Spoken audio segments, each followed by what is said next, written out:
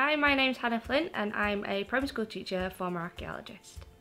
By the end of today, you'll have learnt a little bit about cave art. You'll have learnt where it was found, when it was created, and some of the interpretations about what cave art was for.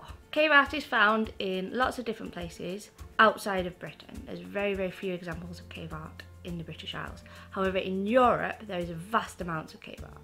We find this especially in caves in France, and often in Spain as well. Cave art is also found in Australia and Africa. For you and your class to get the most out of this exercise, it is important that you read the resources that are provided, as this will help set it in a wider context.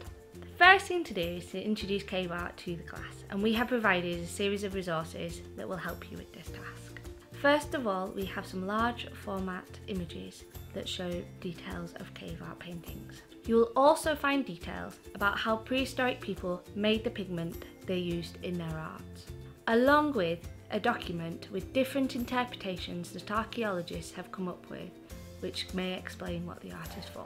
One of the best things about this is because there are lots of different ideas about the use of cave art and what it means, is you and your class can come up with your own interpretations and create your own unique cave art.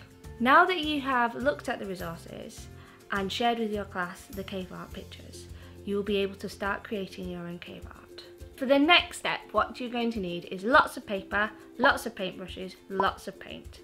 You can make it look more realistic by colouring in the paper brown first, crumpling it up and adding little bits of charcoal to the edges. We've used big rolls of wallpaper in our project.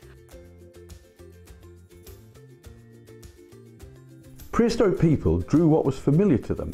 They drew people, they drew animals, and probably they told stories that made sense of the everyday.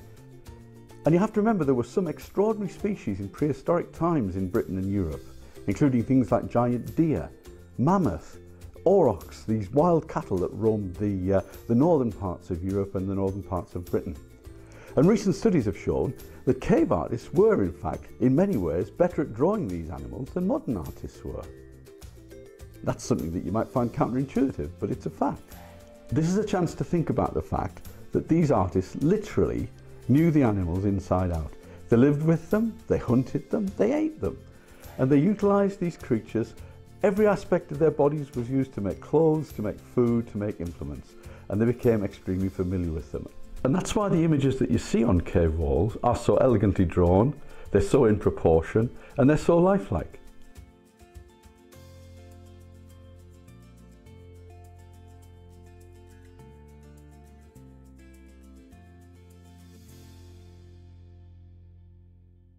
By now your class should have created lots of pieces of cave art, each with its own unique story.